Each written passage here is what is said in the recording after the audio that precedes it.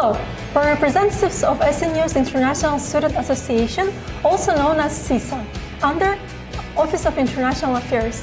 My name is Shahnoza. And I'm Wanling. And today, we're going to discuss about the eTL system of SNU. First, what is eTL? eTL is an electronic classroom system where you get important updates about your classes.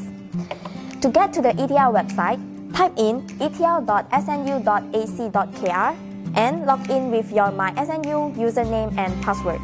You can also go to your MySNU homepage and by clicking the eTL button,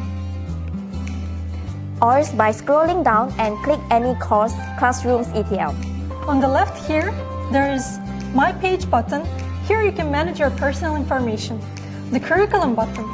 You can find your current semester courses, or you can apply to be a teaching assistant or an auditor of the course.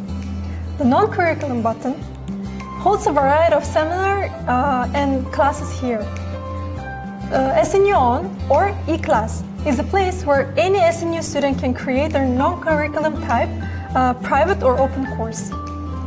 Along with Guide button, which contains information about announcements from the system itself when the system will update, the Q&A function, the FAQ function, and Data Center. In the middle, you can see a complete list of courses that you are taking, and below, you can view all the announcements made from your classes. And on the right side, you can see any updates and assignments due date or any announcements made. And on the bottom, a calendar where days are marked with any assignments due or any holidays.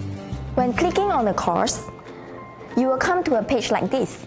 The sidebar, the course information section, and when clicking the syllabus, it will direct you to the course registration website. You can also see and click on the participants list, where here you can send a message to a user in class. By clicking the checkbox next to who you want to send a message to, scroll down, click the drop-down box, and send a message. There is also grade or attendance drop-down. You can see your progress status if professors ever upload a video for you to watch. Check your offline attendance and check your grades for your assignments. Here, you can also see lecture information edited by professors, notices, Q&A bulletin boards, learning materials and activities throughout the semester, etc. Along with here, the learning materials upload for you to view. Professors can also ask a student to submit an assignment on eTL here. You can click the Submit Task button to create a task or upload a task in this section here. On this page, you can see whether the task has been submitted or not. We recommend when turning in your assignment to do so in PDF format. There is less risk for file corruption on the off chance if it happens. You can also see the closing date of task submission. Never be late.